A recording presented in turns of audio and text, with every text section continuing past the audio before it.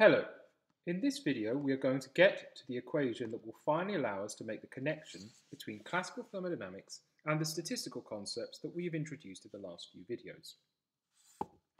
What we are going to do is to arrive at an expression for ds, an infinitesimal change in the value of the entropy. Before we get onto that, though, let's just briefly review what we have done in the previous videos. So we started this process of studying statistical mechanics by introducing the notion of a microstate. We said that a microstate is a set of values for the positions and momenta of all the atoms in the system. We then said that phase space was the set of all possible microstates. That is to say, phase space is the set of all possible positions and momentums that the atoms could conceivably have. When we did this, we showed the following simple picture for a phase space containing 5 possible microstates, and noted that in general there are usually many more microstates in phase space. We noted that it is possible to calculate the values of the extensive thermodynamic variables, the volume, the energy, and the number of atoms, for a microstate. We thus wrote the values of the volume, energy, and number of atoms in microstate I as Vi, Ei, and Ni respectively. I then argued that we could construct thermodynamic states from microstates by applying two kinds of constraints on the system. The first thing we did was to fix some of the extensive variable values and to require them to have not any value other than some particular one of interest. We said that doing so made some of the microstates in phase space completely inaccessible. In our example, we thus said that the blue squares covered 2 of the microstates because these 2 microstates had the wrong number of atoms.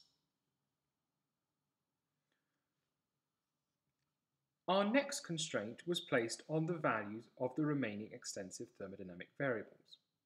We said that the average values for these quantities were not allowed to be infinite. This introduces a probability distribution. In other words, we now have a probability for occupying each of the microstates in phase space. In the example shown here, the system thus has a probability P1 of being in microstate 1, a probability P3 of being in microstate 3, and a probability P4 of being in microstate 4. Obviously, if we take these 3 probabilities and add them all together, we get 1, as the system must be in one of these 3 microstates.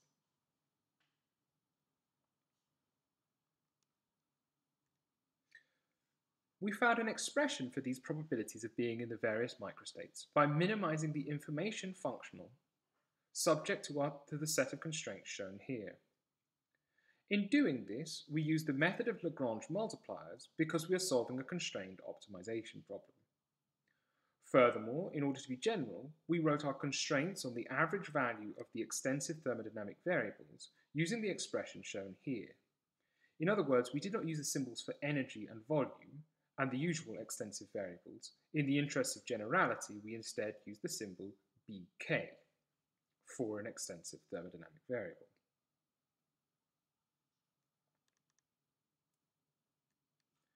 The final expression for the probability of being in a microstate that we arrived at is shown here.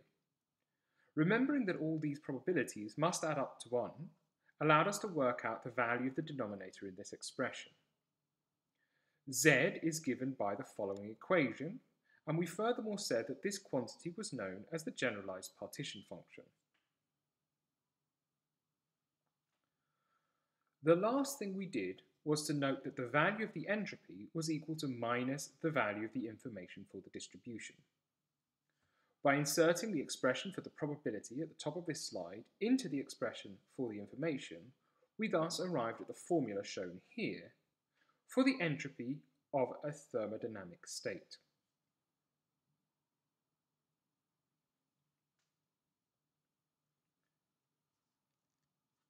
With all that material reviewed, let's now turn to the purpose of this video. Our aim is to determine what happens when we change the values of the extensive variables that we have constrained. Naively, based on everything that I've just said, this is going to change the set of microstates in phase space that are accessible to the system. We thus might imagine something like the following happened. When we change the number of atoms in the system, microstates 1, 3, and 4 now become inaccessible because these microstates contain the wrong number of atoms. Microstates 2 and 5 become accessible now because these states contain the correct number of atoms. We are not so interested in these details, however. What we would like to know is how to calculate the associated change in the value of the entropy.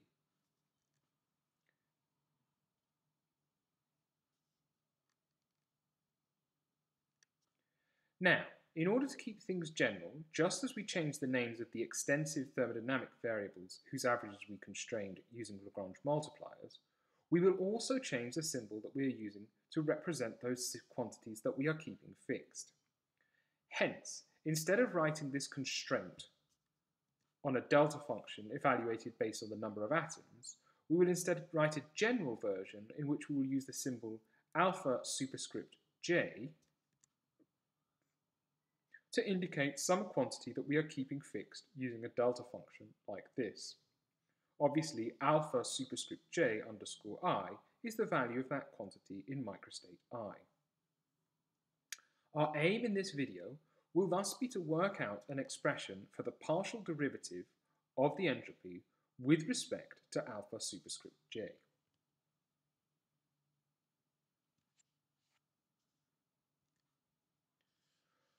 Without further ado, let's calculate this partial derivative. If we take our expression for the entropy that we derived in the previous video and differentiate this with respect to alpha superscript j, we get the following.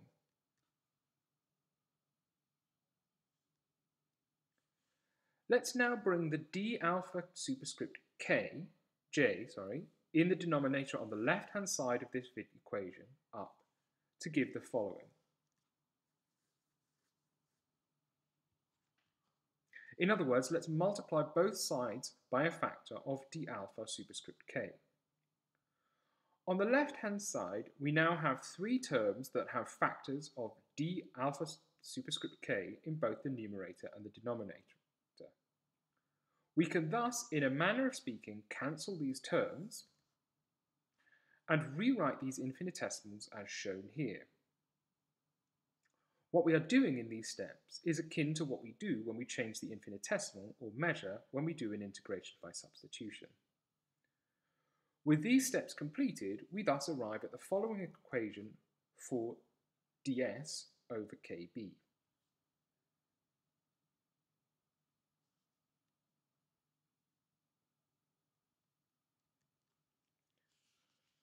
In our next step, we need to consider the d capital psi term a bit more carefully. In fact, we were rather too quick to replace what we had previously, namely partial phi by partial alpha j, d alpha j. So let's rewrite it in this way once more. Now recall that psi, is just the logarithm of the generalized partition function, as shown here. When we are asked to differentiate psi with respect to alpha j, we are thus being asked to differentiate the logarithm of the right-hand side of the equation shown here. This does not look too difficult, so let's give this a go.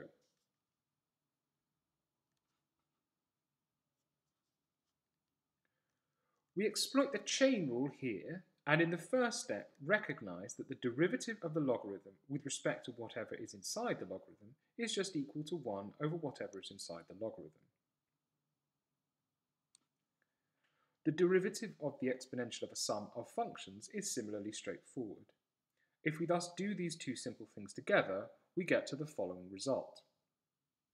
If you need to pause the video at this stage and work through that piece of differentiation yourself, then that is probably a useful exercise.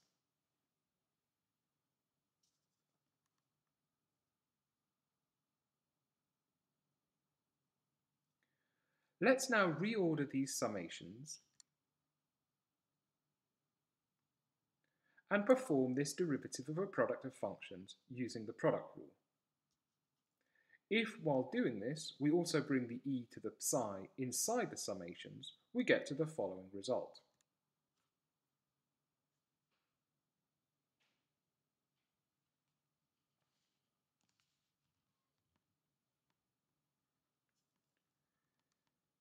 Now recall that the probability of being in a microstate is given by the expression shown in the grey box here. The right-hand side of this expression appears in both the first and second term shown at the equation at the bottom of this slide. We can thus replace these complicated terms by a comparatively simpler pi term. Now look at these summations.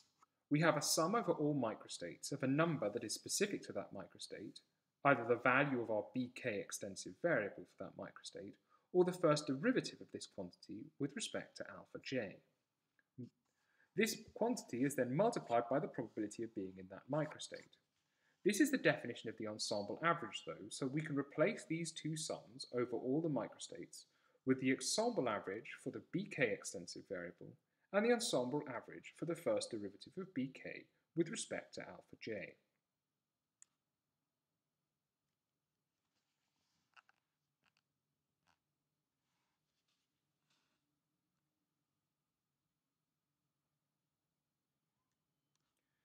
Let's finish by bringing all the maths we have derived together. If you remember, on the last but one slide, we showed that ds over kb was given by the expression shown here. Furthermore, we have now shown that we can replace the factor of d psi in this expression as follows.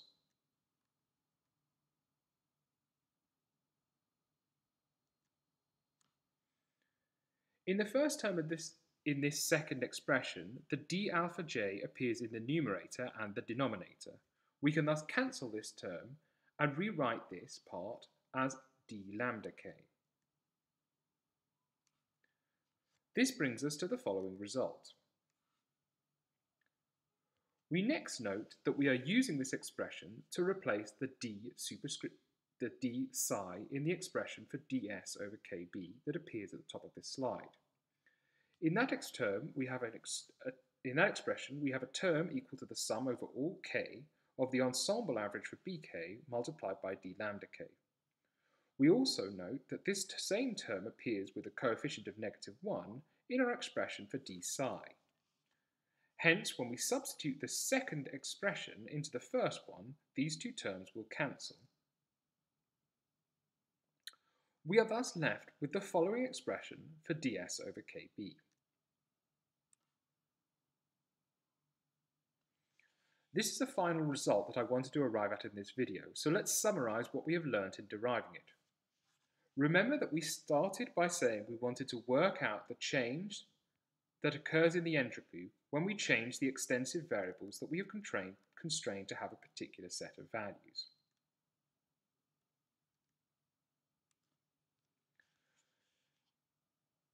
These fixed extensive variables have been given the symbol alpha j throughout, so as to differentiate them from those variables that are not fixed but that are required to have an ensemble average that is finite. We use the symbol b superscript j for this second class of variable. The expression shown here allows us to relate the changes in entropy to the change in the values of the alpha j variables. In other words, we can use this expression to calculate how the entropy changes when the position of the constraint, the set of values for alpha j, changes.